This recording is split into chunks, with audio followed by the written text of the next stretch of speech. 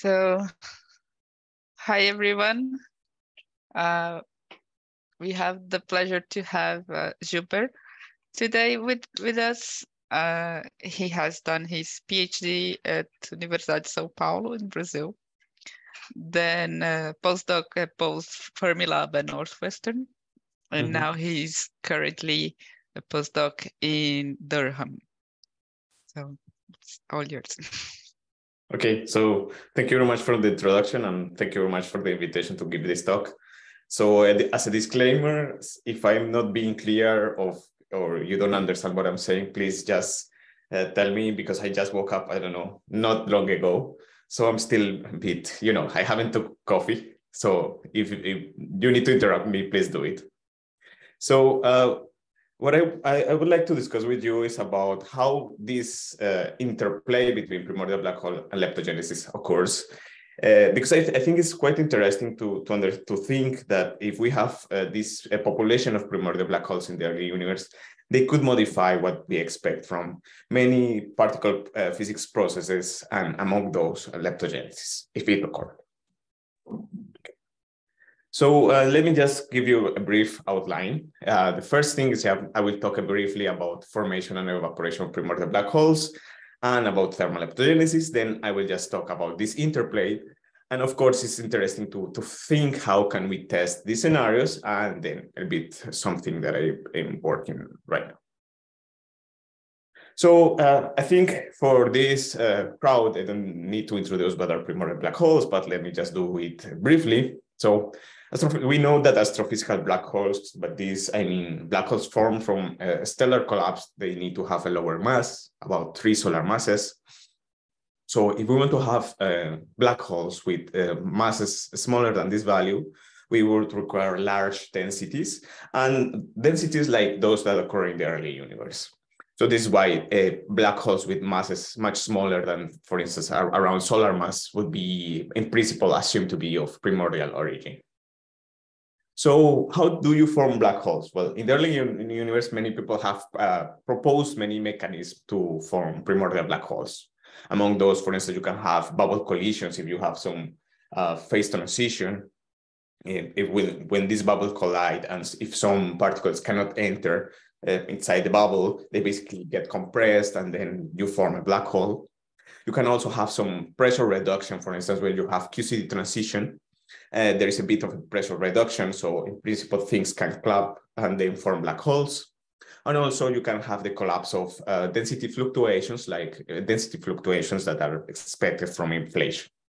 In this case, black holes form when a density perturbation re-enters the Hubble horizon.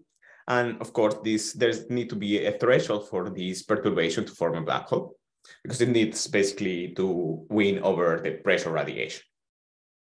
The radiation that they would have. So there is a threshold that they need to have. But so in principle, you can parameterize the amount of black holes that are produced in this in any mechanism by the amount of the initial energy density of black holes with respect to the total, and of course of the initial black hole mass that in general is considered to be parameterized by the mass contained inside a Hubble horizon. So what I'm going to talk in the rest of the talk, I'm not going to focus on the formation mechanism. I will assume that there was some mechanism that formed black holes with a given mass and initial fraction of the total energy. So I will assume also that all black holes were formed with the same mass. But at the end, I will come back to try to, let's say, ease this assumption and see what happens if we instead consider extended mass distributions. Okay, so after these black holes formed, in principle, since they can have basically any mass, their spatial radius can be small. And it's interesting to notice that, this is what Hawking noticed, that if the spatial radius is of the same order of the quantum wavelength of some particle, well, quantum effects become important. And as Hawking demonstrated, this leads to the evaporation of black holes because they start to emit a source of particles called Hawking radiation, of course. One key aspect of this evaporation is that it will emit all the degrees of freedom existing in nature, even those that don't interact with the standard model.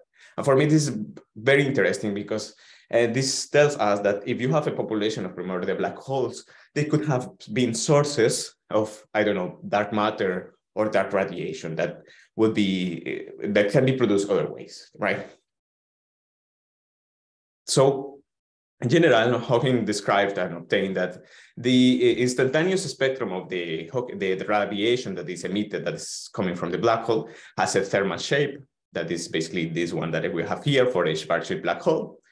And it depends on what is called the black hole temperature. And this temperature is related to the black hole mass in an inverse way. Let's say that when you put numbers, a black hole of about 10 to 13 grams has a temperature of 1 GeV. So it's interesting to note, I had the opportunity to visit Westminster Abbey, and now this famous temperature is written in his tomb. He's buried now in Westminster Abbey.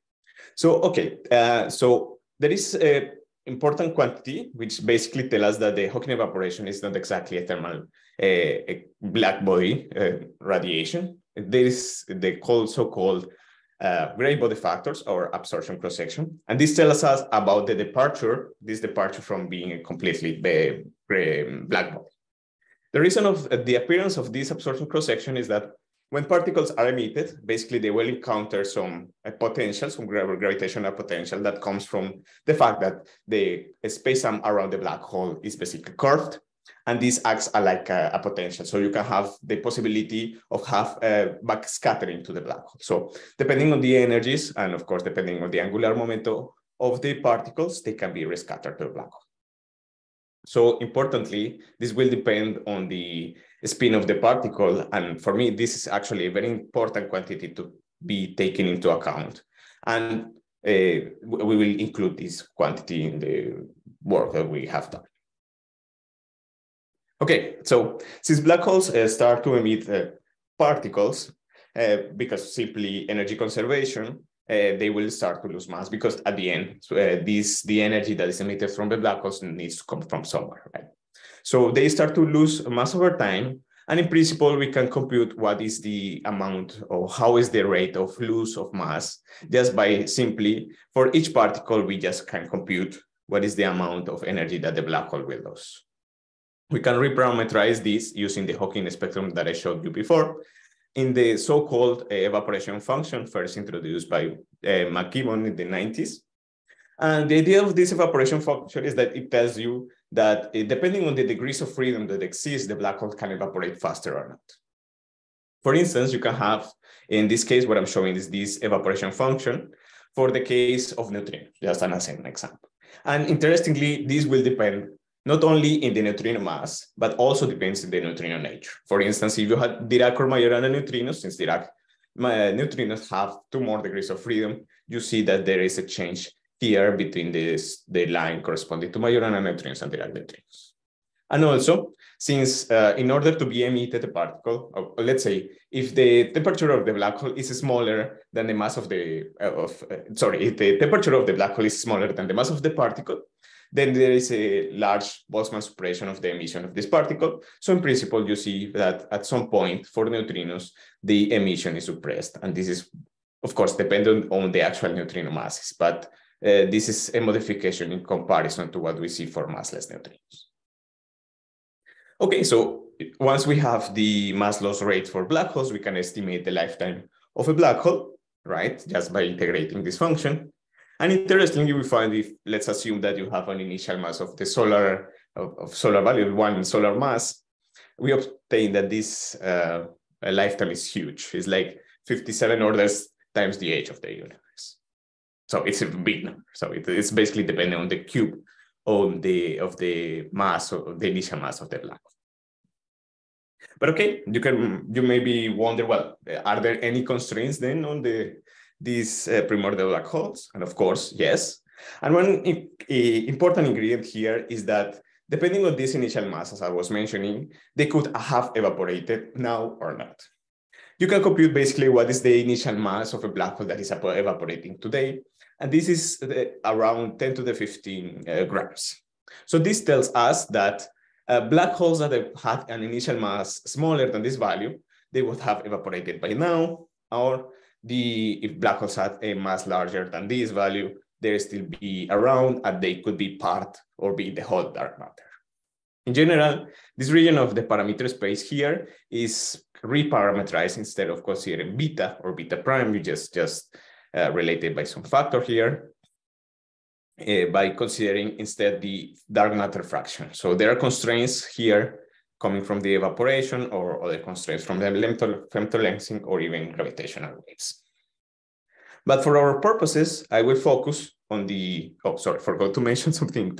So the part here. So when you look at the black holes that have already evaporated, there can be very strong constraints, because if black holes evaporated during BBN or during the formation of the CMB, they can modify by significantly these quantities that are very well measured. So as you can see here, constraints from CMB are very strong, and also constraints from BBN. But of course, if black holes evaporated before the BBN, the constraints are much weaker. So in principle, you can have constraints coming from gravitational waves, but basically this means the formation of high-frequency gravitational waves that behave like the radiation. But also you can have, for instance, if you assume the existence of supersymmetry, you can have this LSP constraint. Or even if you assume that the final fate of black holes is not completely evaporated, but given some relic, you have these constraints. But again, these constraints are sort of model dependent. So in what we'll talk afterwards, I will just assume, I will consider, basically we'll focus on this region in which the initial mass of the black hole was smaller than about 10 to the 9 gram, which is the region which won't affect BBN. Okay, so once these black holes are formed, let's say they form at some point in the early universe, depending on this initial fraction, this parameter beta, they could have led to a non-standard cosmology. Because even if, for instance, since black holes will behave mostly as matter, they could lead to an initial, an early matter domination before BBN.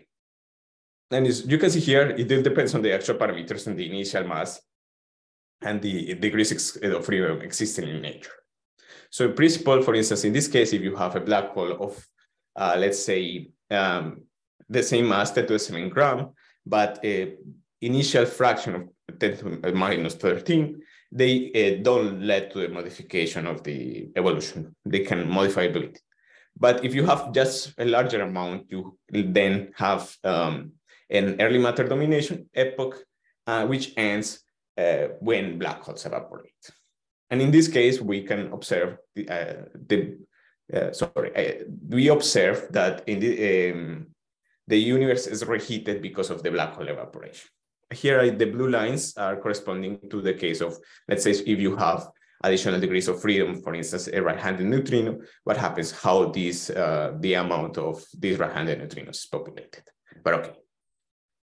So I think it's quite interesting to think what happens with particle processes that occur when black holes are evaporating, or depending on when they start evaporating. So in principle, we can classify, assuming a primordial black hole domination in the early universe, we can try to separate what happens if, for instance, you have dark matter generation or leptogenesis, depending on when this process occurs with respect to black hole evaporation. For instance, if, let's say, freeze out occurs before black holes dominate, what happens is that when these black holes evaporate, they will inject a lot of entropy. So you will have basically the entropy dilution will be important for the final amount of dark matter that you produce. Because if you only have production of dark matter here, or let's assume that the amount of the dark matter from black holes is small. In principle, in that case, what the thing that will matter the most is the entropy dilution.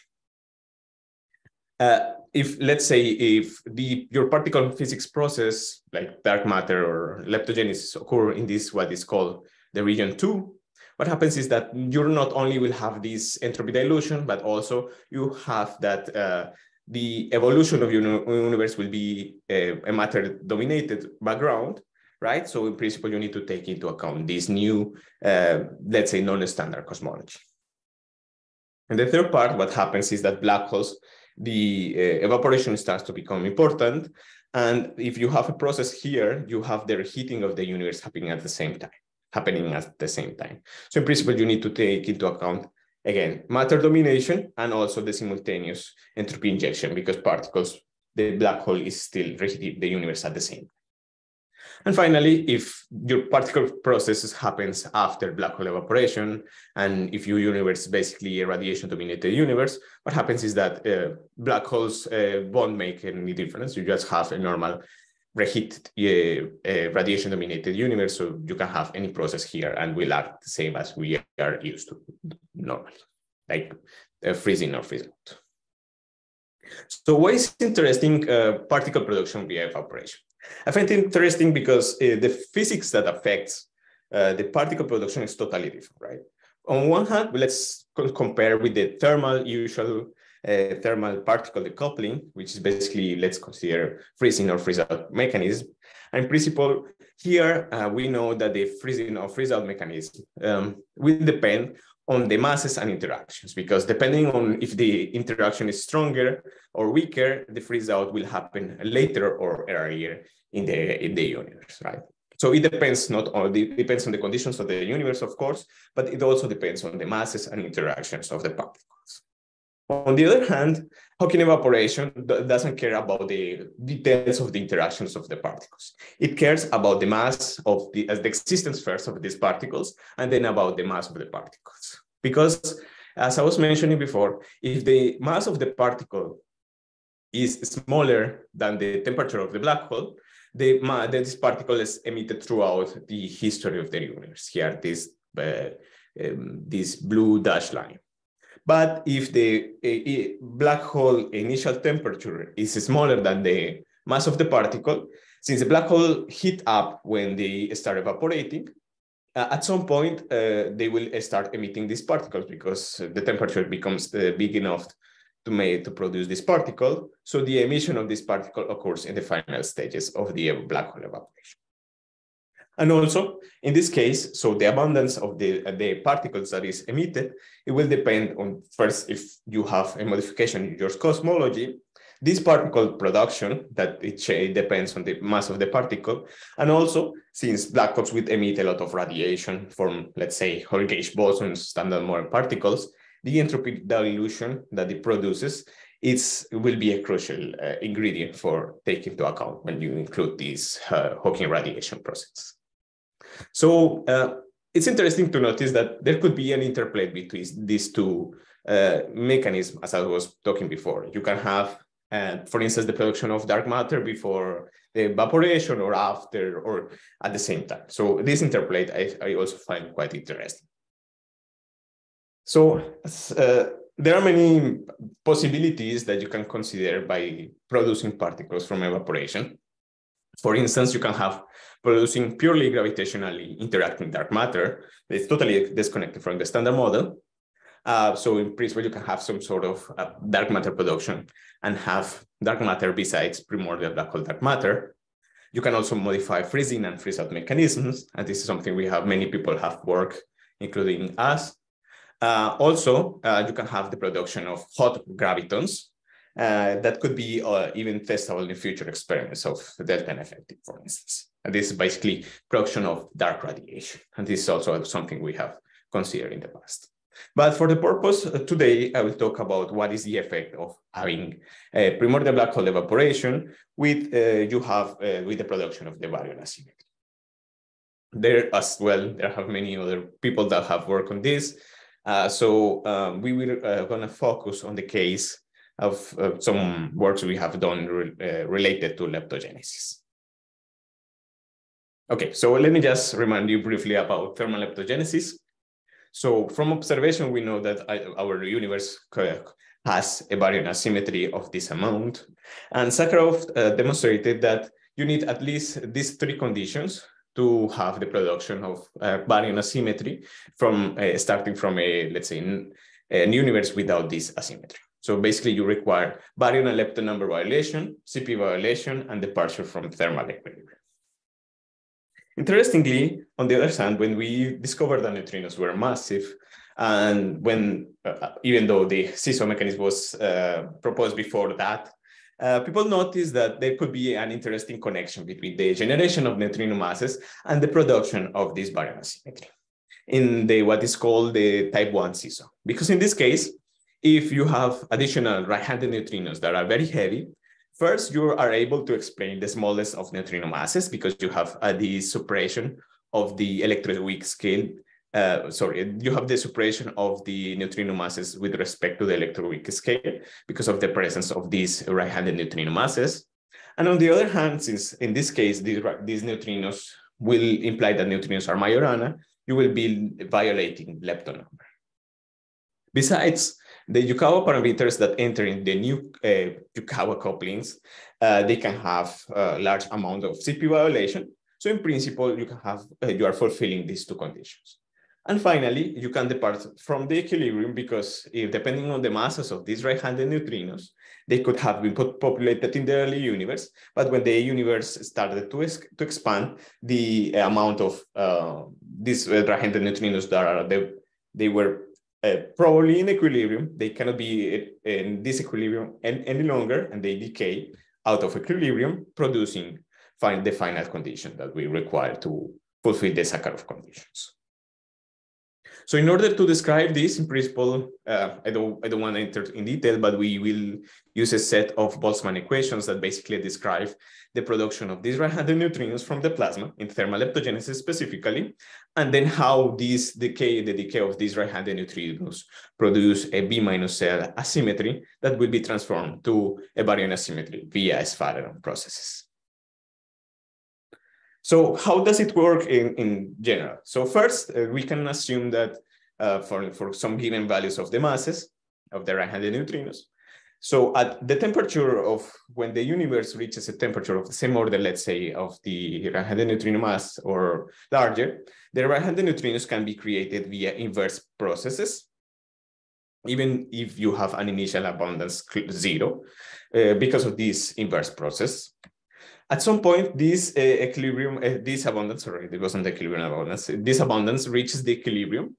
And because of the decay of these, the different decay of these right-handed neutrinos into leptons and antileptons, you create a lepton asymmetry.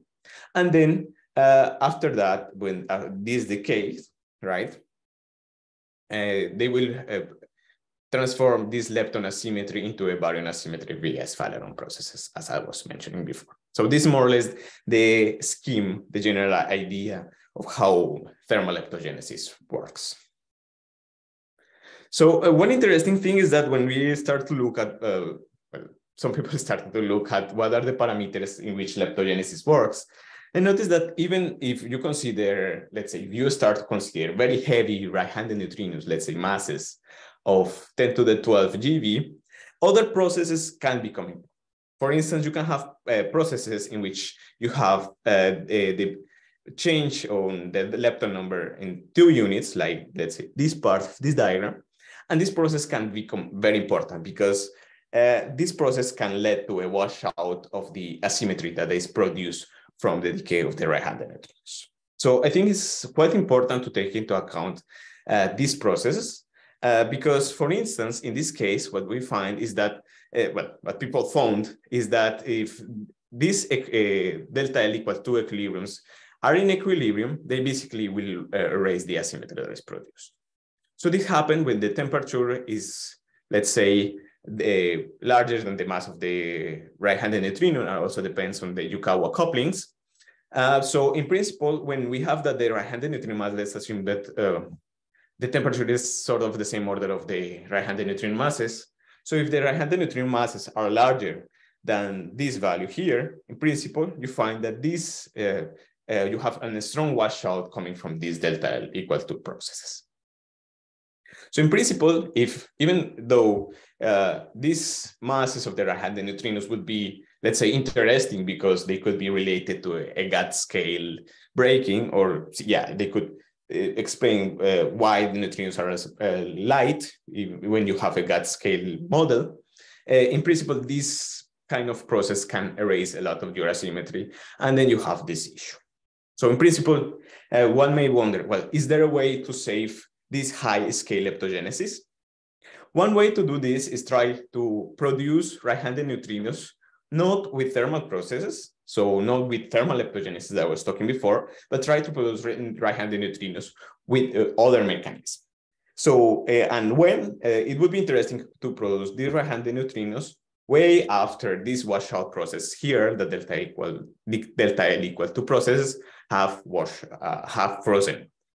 So, of course, you already know the answer, it's a spoiler. So one possibility that we have considered is to have primordial black holes as sources of these right-handed neutrinos after these processes have frozen.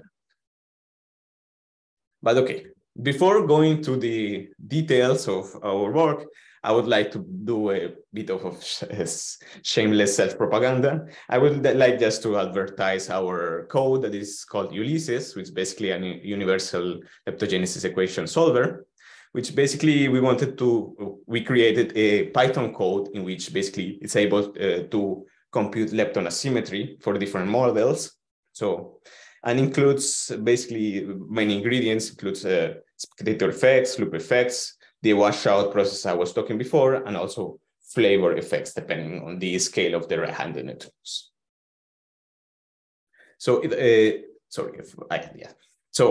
right now our code, the first version only included leptogenesis via decays. This is thermal leptogenesis I was talking before, and also resonant leptogenesis. And recently we have put a new version in which basically is also included the leptogenesis created by the oscillation of the right-handed neutrinos. So our idea is that we wanted to have this code to be fast and would be easy to parallelize, and it would be able to make a multidimensional scan of the parameter space using, for instance, in our case, multinest. So in this case, I just want to say, if you are interested to work on this, we can help you. If I don't know, if you have any problem, just let us know. And also the idea is that also people can introduce their models to the package, the whole Ulysses package. But okay, that was the whole propaganda. We may wonder, well, what's the effect of the primordial black holes? Can they actually try to destroy the asymmetry like these harpies here? Or will they help actually the production of the baryon asymmetry? So interplay between the primordial black hole evaporation and leptogenesis. So this will be based in these two works. So let's forget for just a second the thermal leptogenesis, and let's assume that black holes are are producing the whole baryon asymmetry. This can happen, as these people have pointed out in many these works and others. So in this case, we can assume that there exists some additional X particle which decays violating B minus L. And we can just basically compute what is the total number of these particles just by integrating the Hawking rate, right? So if we integrate this Hawking rate, it will tell us the total number of particles that are produced. So from this, we just can compute what is the yield, what is the amount, let's say, of this like sort of the number density of the particles that are produced. And of course, there is an important ingredient that I have already talked before. We need to take into account the entropy dilution because, again, black holes will emit a lot of radiation and this can change. This will basically reheat the universe. And this is actually very important to take into account. And after that, we just can compute. And please don't care about much of the details of this equation. What is really important is that the final amount of these particles that is produced, it will crucially depend on whether the particles can be emitted throughout the lifetime of the black hole or only in the final stages. As I was talking before, it depends if the initial mass of the initial temperature of the black hole is larger or is smaller than the mass of this particle X. So after that, we just basically can compute what is the maximum amount of baryonic jet that can be produced considering this Faleron transformation. So considering that this Falerons will transform this P minus cell asymmetry into baryon asymmetry. So of course, it depends on the amount of CP violation that the decays of these particles have.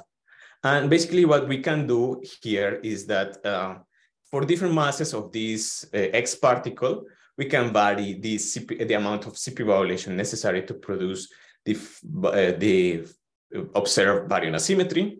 So here we are just showing for 6 different masses. And for instance, you can notice that for some values, we would require, for some parameters of black holes, sorry, I forgot to mention, this is like the amount of black holes, beta, the initial fraction, as function of the initial black hole mass. So for some parameters here, you would require too much CP violation in order to produce the observed baryon symmetry. Sorry. So as you can see here, if you have heavier particles, you would require larger this parameter space in which you have require a large amount of CP violation. It's large and decreases, and the reason is that depending in this, at some point, these black holes, let's say around 10 to the 3 or 10 to the 4 grams, they are too cold to produce the enough baryon, the enough number of particles X necessary to produce baryogenesis. But if they become colder, if the mass becomes smaller, these black holes can produce them throughout the whole lifetime of the black holes. An interesting thing is that, well, if we consider the specific case of right-handed neutrinos, we know there is the so-called Davidson-Ibarra bound. And one interesting thing we notice is that at some point, the Davidson-Ibarra bound is no longer fulfilled. So in principle, you would require some tuning in order to have the amount of CP violation for masses smaller than 10 to the 12 GeV. But of course, something that I think it's quite important is that since we are requiring these particles to decay into standard model particles because we are going to produce a baryon asymmetry, but thermal processes cannot be simply ignored. They need to be taken into account, or there should be some justification of why we want to introduce thermal processes. So this is why, in principle, we need to, in my opinion, we need to take these two things into account at the same time to be completely consistent. So for now coming back to the specific case of leptogenesis, the part of thermal leptogenesis that we have will be act in the same way, because at the end, these two processes are independent, but sort of independent. But then we will have like the part of black holes. So black holes would form at some point, and they could lead to a non-standard cosmology. And between formation and evaporation, the right-handed neutrinos will be emitted, and the decays of these right-handed neutrinos will also produce a lepton asymmetry, also related independently from this lepton asymmetry that is produced from the thermal part, from the thermal bond. And again, one thing that is interesting to notice is like when these two things happen with respect to the other can lead to significant modifications of the final baryon asymmetry that is produced. As I was talking before, it depends if it happens before black holes dominate the evolution of the universe, or it happens when black holes have disappeared. Like, remember, coming back to this figure I talked in the beginning. Okay, so in principle, we can just have some set of Boltzmann equations that describe both leptogenesis produced from the thermal plasma and from black hole evaporation.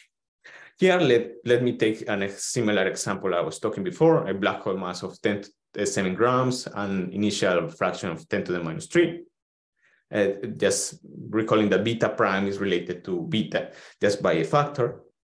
And in principle, we can compare what happens when you have only thermal leptogenesis here in dashed lines, and then with the comparison when you include this type of black hole evaporating, producing right-handed neutrinos, and assuming some given right-handed neutrino mass here. So we see that the change, you have a significant change of the spectrum, on the abundance of these right-handed neutrinos here.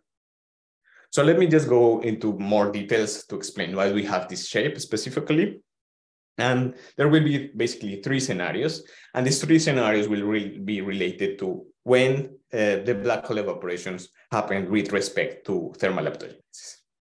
So first, you can have that the black holes evaporate before right-handed neutrinos are thermally produced. So it is like you're in this region, you're basically in the region 4. Right. So in this case, what we expect is that since you had basically you are again having a radiation-dominated universe after black hole evaporation, and then leptogenesis happens at the end, there is no much of effect that we can expect from the evaporation of black holes. So something more interesting happens when the evaporation occurs during thermal leptogenesis or after thermal leptogenesis. So let me just consider what happens again for these scenarios, for the scenarios B and C, because I think they're more interesting. So here I'm just showing the right-handed neutrino abundance and the baryon asymmetry for some parameters. And again, this is like this, let's say, dark yellow lines correspond to the case of having only thermal leptogenesis. Oh, sorry.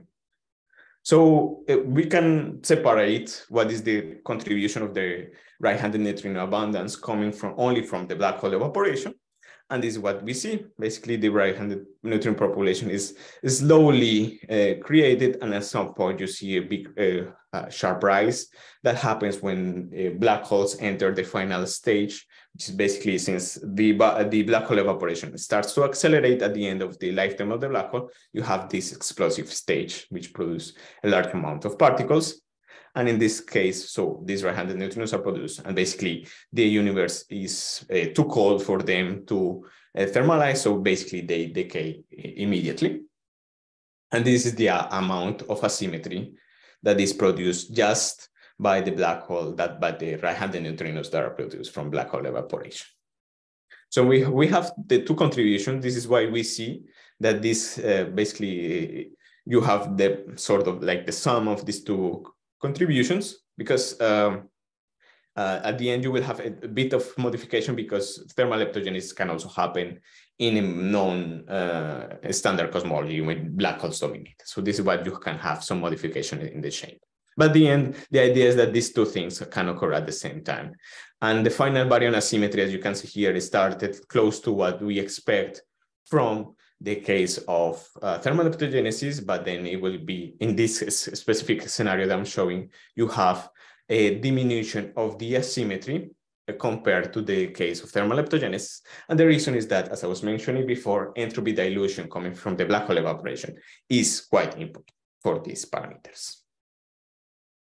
So maybe what happens, so this is, sorry, I forgot to mention, this is more or less when the case B, when black holes evaporate during leptogenesis or close to the end of thermal leptogenesis. But what happens if the black holes evaporate much after thermal leptogenesis? So in this case, let's say that Z of black hole, which is basically the mass of the right-handed neutrino over the temperature of the black hole, is close to 1. In this case, again, you have to do thermal leptogenesis in standard way, but then you have the production of the right-handed neutrinos from the black hole. But in this case, as you can see here, it becomes constant at some point. And the reason is that we found that black holes emit the same amount of right-handed neutrinos that they're decaying. So at the end, these two effects of the right-handed neutrinos coming from evaporation and their decay makes that this right-handed neutrino bounce becomes almost constant. It's not exactly constant, but in this scale it looks constant, but it's not exactly constant. And again, we have the production of this baryon asymmetry just from the black hole. And again, we find that in this case, close to the complete baryon asymmetry, the right-handed neutrino abundance is close to the sum. And again, we see that there is a diminishing here of coming from this, coming from this, the evaporation of black holes at the end. So main thing interesting is that these black holes here are emitting right-handed neutrinos when the washout processes that I was talking before have frozen out. So in principle, this you should be expected to create a lot of right-handed neutrinos here, and the decay would produce, let's say, a large amount of baryon asymmetry. But because of the entropy dilution, this is a larger effect than in comparison to the amount of right-handed neutrinos that is produced. And then if we have black holes that are much, much later, what happens is that in this case, if the initial temperature of the black hole is too small in comparison with the right-handed neutrino mass, the emission of these right-handed neutrinos only occurs by the end of the lifetime of the black hole. And even in this case, here I'm not even showing them because it's like the product, there is a right-handed neutrino abundance coming from the black hole evaporation, which only occurs in the final stages of the explosion of the black holes. But in this case, not even seen. So it's very reduced. So in this case, if the black holes evaporate too late and if they were too cold initially, the only effect is that black holes basically are injecting a lot of entropy in the universe, and they are basically only erasing the asymmetry coming from the thermal leptogenesis part. So when will this happen? So let me just take an example. Let's see when this two things can occur. So in principle, let me fix the right-handed neutrino mass to be this value. And in order to make to see what would be the largest effect, we can basically fine-tune our Yukawa so that thermal leptogenesis produce the largest amount of asymmetry possible. And then we can just basically fix the amount of black holes that you have in the initial amount of black holes you have in the universe, and then vary the mass. So again, we see the different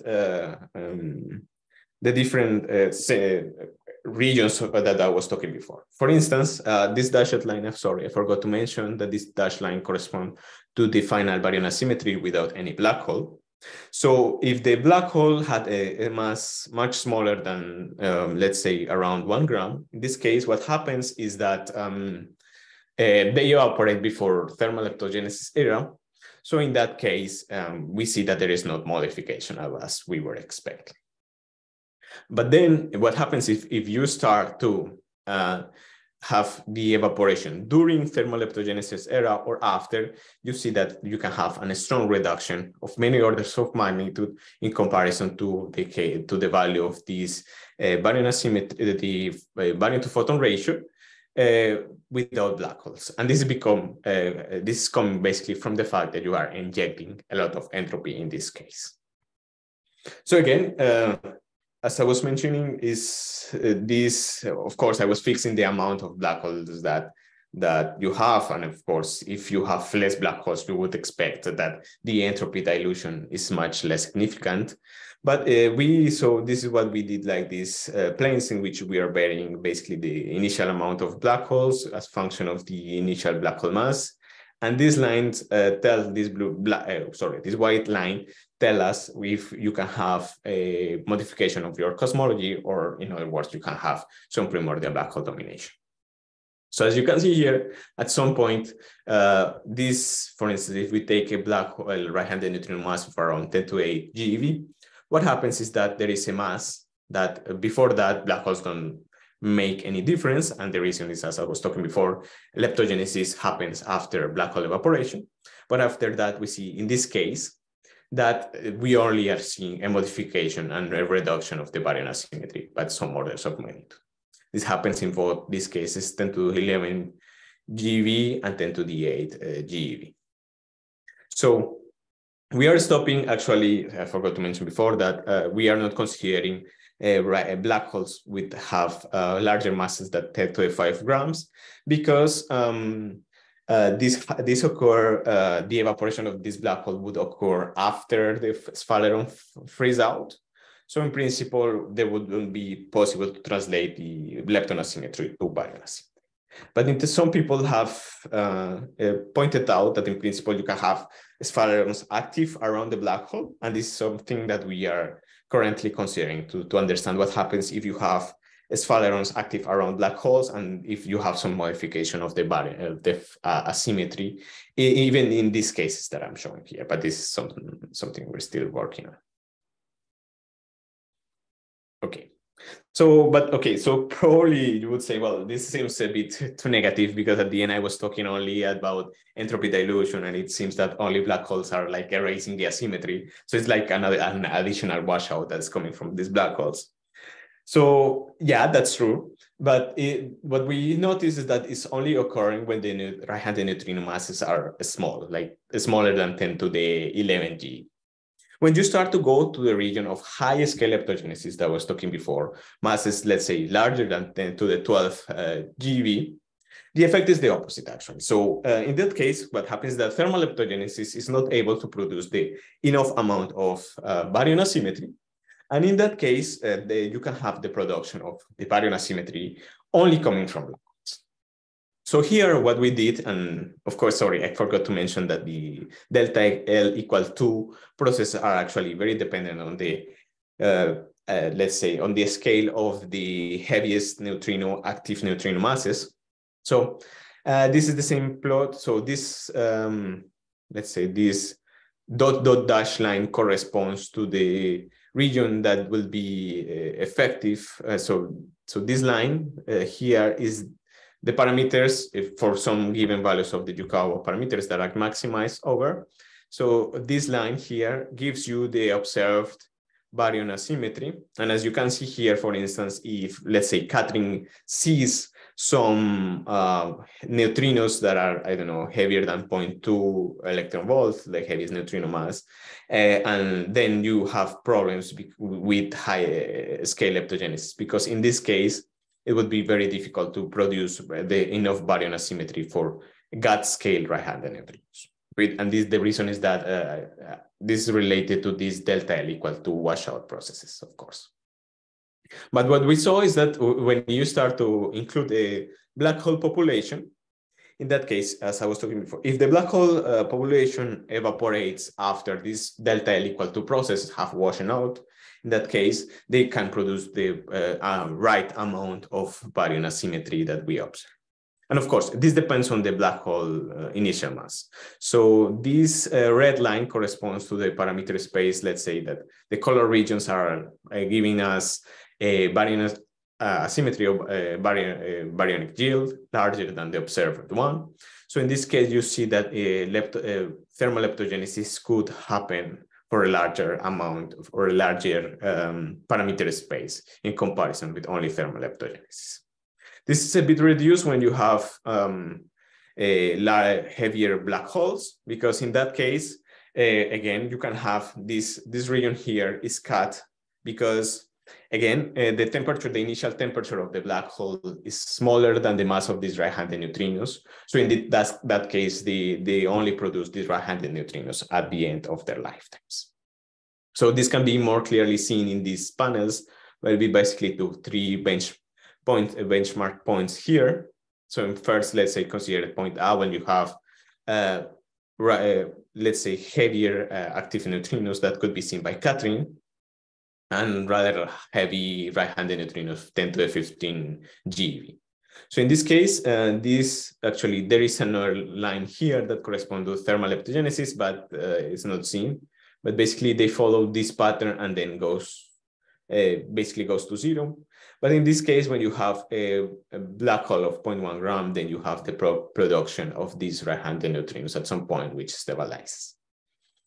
If this case, you see that you also have the right-handed neutrinos or the baryonic yield that is coming from the black hole evaporation of black hole initial mass of 1 gram.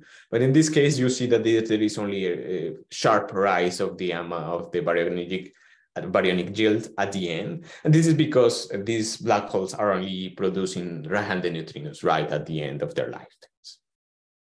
So you can see the ease of this effect when you have, let's say, lighter right-handed neutrinos, like in this case. And in this case, this is why we see that the point B, in this case, you are producing right-handed neutrinos throughout the lifetime, and then you have the final amount produced when the black hole basically disappears. But in this case, both 0.1 and 1 gram work for this case of right-handed neutrinos.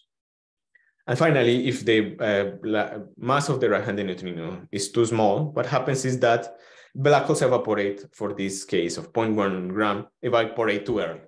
So in that case, when they evaporate, this delta L equal to washout processes are still active. And even though you see that there is a tiny peak here that corresponds when the black holes evaporate, the washout processes still are active and they erase the asymmetry produced from black holes. This doesn't happen for this case of 1 gram, because at the end, they evaporate much later, and then this washout process have frozen out. So we can wonder what happens if we have heavier black holes. And again, this is what I want to say. Oh, sorry.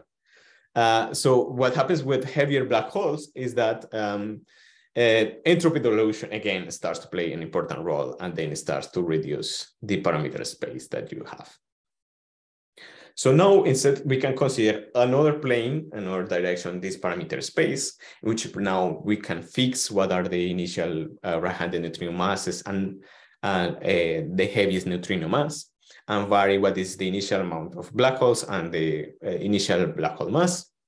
So in this case, we see that here, this is like the comparison of the baryonic yield to the observed value. And we see here that for some specific parameters, you can reproduce the observed value. And this is basically related to the same figures that I was talking before, that they show the decay of the particle X. But this is, let's say, a more consistent way to treat this, because we are including all the thermal processes that occur in the plasma.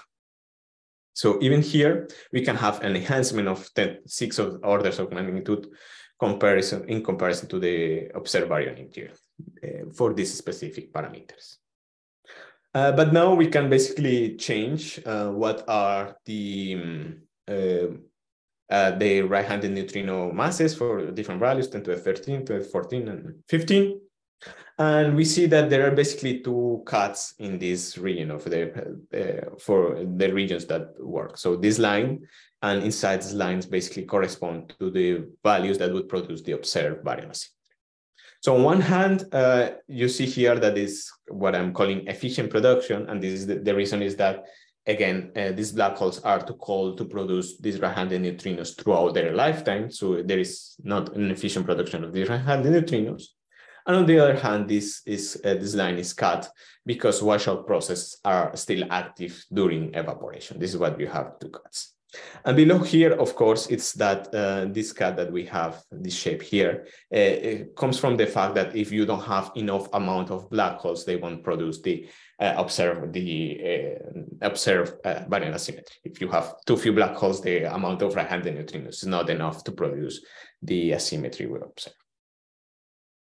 So how do we test these scenarios? Of course, because I was talking everything about in the early universe, and although interesting, I think it would be interesting to find a way to prove that these primordial black holes existed and if there was a primordial black hole dominated there.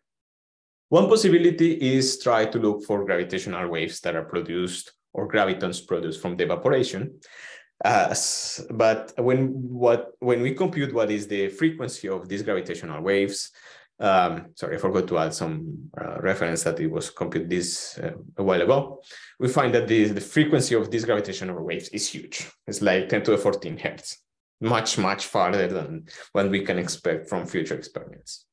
But even though there are some proposals to look for graviton-photon conversion and try to look for this huge frequency. So it's not completely, let's say, unexpected. It is not completely crazy to try to look for these gravitational waves coming from the evaporation. Other possibility is what is called the poltergeist mechanism, that what has been proposed by these people here. And the idea is that there is since when black holes evaporate, there is a sudden transition between a matter-dominated universe to a radiation-dominated universe. So in principle, when you have this sudden transition, you can produce gravitational waves because your gravitational potential will have some specific shape because of this transition. So and people have computed what is the spectrum of gravitational waves depending on the initial black hole mass. And as you can see here, they show that they can test very light black holes from 10 to the 2 to 10 to the 8 grams.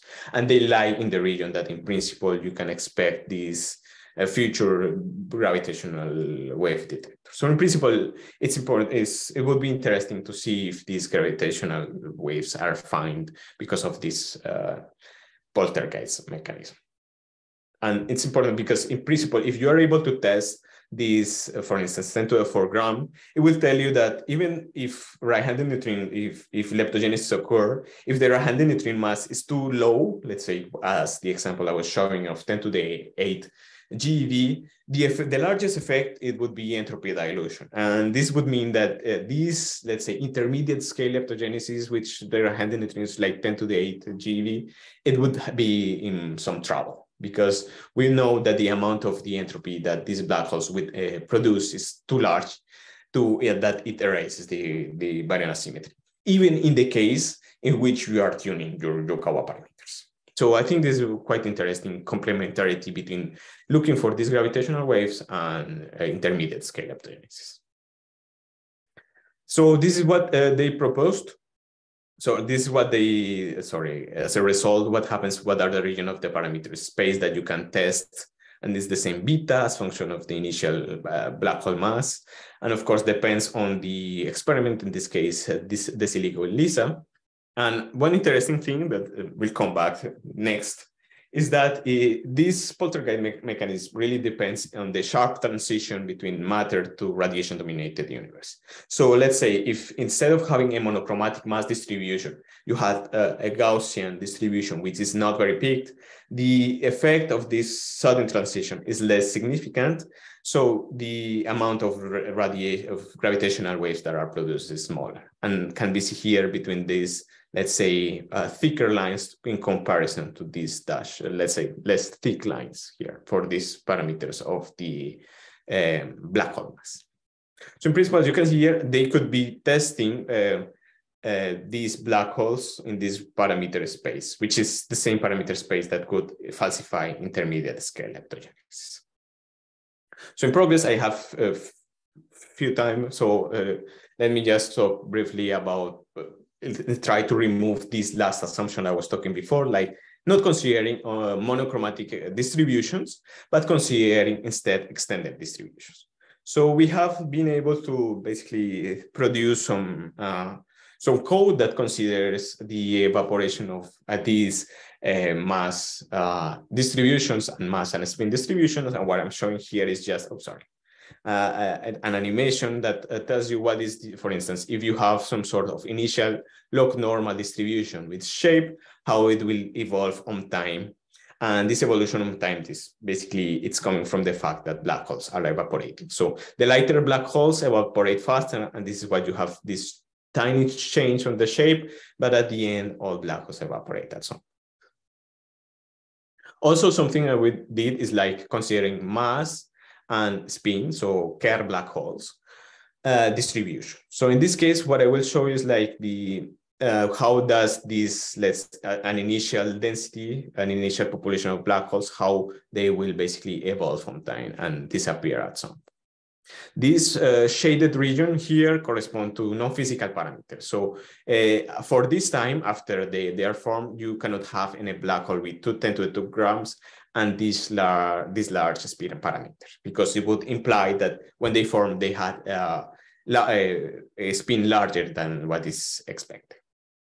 So let me just show you again this. So you see that there is a change on the shape because of the black hole evaporation. And this is basically because these black holes are evaporating first than the black holes afterwards. So of course, as I was mentioning, if you have these mass and spin distributions, what happens is that you will change how the transition between a matter and a radiation-dominated universe occurs. And this is just an example for the same log normal distribution. So if you have very peaked a log normal, this transition is quite fast, but then if it's not as peaked, but it's very wide, then the transition is much slower, where here is basically the number of e-folds between between the formation of black holes and after the evaporation. But okay, so what happens with leptogenesis? In this case, what happens is that in principle, you can have black holes that are lighter and they are efficient in producing right-handed neutrinos, and then have heavier black holes that basically will inject a lot of entropy, and they will try to compensate the production of baryon. So here I'm just showing for some parameters, some specific parameters, the case for a monochromatic mass distribution and a log normal with 2 widths. So first is the same shape as we saw before. This is for a specific case. Sorry, I forgot to put the value of the error-handed neutrino mass, but it's about 10 to the 14 GeV, which is what the highly scale leptogenesis requires. So you see that the same shape. At the end, you have this sharp rise when all black holes evaporate at the same time. And it's the final stages. But then if you start to have wider distribution, happens this effect that I was talking about. You have first the production of the error-handed neutrinos, and then the same population, which is composed for the heavier black holes, dilute a bit at the end, because you have the production and then you have a bit of dilution coming from the entropy dilution. And then if it's too wide, they basically, if you have too much heavy black holes, they will inject a lot of it. So it's interesting to note that having primordial black holes with different masses could have different impact on the results that I showed you before. And this is something that we are working on. So to conclude, primordial black hole evaporation offers a unique mechanism to produce particles. And I think this is quite interesting because I was talking in the beginning, it's a totally different mechanism to the one we are used to. It's basically, it's not, let's say, a standard particle interactions, but it's coming from Hawking radiation, from the Hawking effect. And there can be some interesting interplay between thermal produced particles and these Hawking evaporation. And you can have basically summarized this, that there are basically three effects. You have an universal particle production because you can produce particles that don't interact with the standard model. Then you modify your cosmological background, and then you can have a large entropy dilution that modifies your final results. So in this case, I just showed you what happens on leptogenesis, assuming the existence of a primordial black hole population.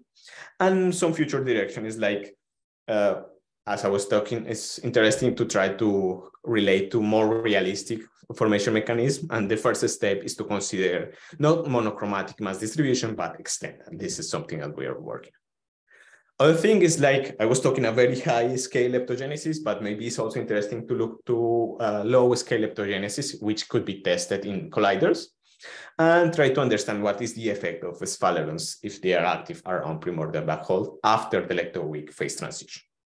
Also, maybe there might be other effects that happens with curved black holes, and this is something we are exploring. So with this, I conclude. Thank you very much.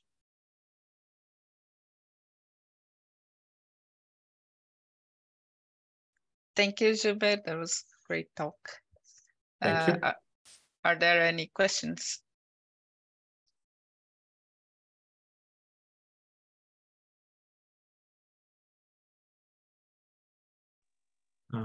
Can I ask one question? Yeah, of course. Yeah. So can you briefly comment on how you would form those black holes at a very early universe? Because that's now, you're looking at very high scales, right? So what would be mechanisms which form those? So this is why it's something I'm working right now, like considering some specific setup for inflation, right?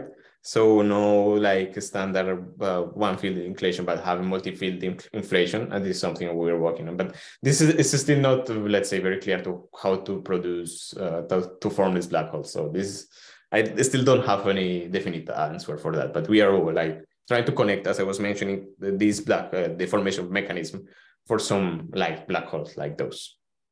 Mm-hmm. So you want to connect it with inflation. Okay, so that would have been my other question. How does it fit in with inflation? But that's maybe. Yeah, so this is like a first step, like trying to see if you can have some specific setup for inflation, or we are looking at our mechanism formation. So as I was talking in the beginning, we are a bit agnostic right now. How is the formation mechanism? But we are trying to now explore how connect to formation mechanism more specific. Yeah. Okay, thanks. Mm-hmm.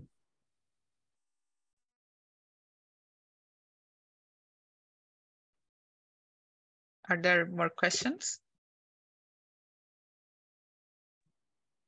Maybe we can ask another one. So you mentioned the testability of those primordial black holes, but the gravitational wave signal, that was basically only in the mass range of 10 to the 4 gram or so. But the effects which you discussed were mostly much lighter, with kind of order gram. is there any way to get down to that or to test those with the? Well, that's so gravity? actually, yeah, you're right. So in principle, if you have lighter black holes, the production of these induced gravitational waves will lie, let's say, to higher frequencies, right? It's like if you move here, let's say 10 to the 10 gram. So in principle, it depends on the technology to detect higher frequency gravitational waves. So in principle, the mechanism should work the same, this poltergeist, but in principle would lie in a region where you have, sorry, let me move this, like, I don't know, 10 to the 6 or 10 to the 8 hertz gravitational waves, and try to look for technology that looks for this. But in principle, I'm not an expert on that. So in principle, I don't know if there exists like a searcher for these gravitational waves in this region. But in principle, these gravitational waves coming from this mechanism should be there. But I think it's a technological question, of experimental question, to see if it's will be able to test this higher frequency. Probably there is. Yeah, I think it would be interesting in general to test those very high frequency gravitational waves for early universe physics. Exactly. Particle production of, just in general particle production in the early universe. Yeah, so there is the gap because of of course, looking for direct graviton emission from black holes is rather difficult, even though there are some proposals. But these are very huge frequencies, right? And I don't know how the aspect of having a coherent wave, it's actually true for these high frequencies. So you start to consider like the particle nature of these gravitational waves. So that's why looking for these direct gravitational waves from black hole evaporation can be a bit still not clear, but it's probably more clear to look for these gravitational waves when you have this mechanism. Yeah. Mm-hmm. Yeah. Thanks. Thank you. Okay, thank you very much, but that was great. Okay.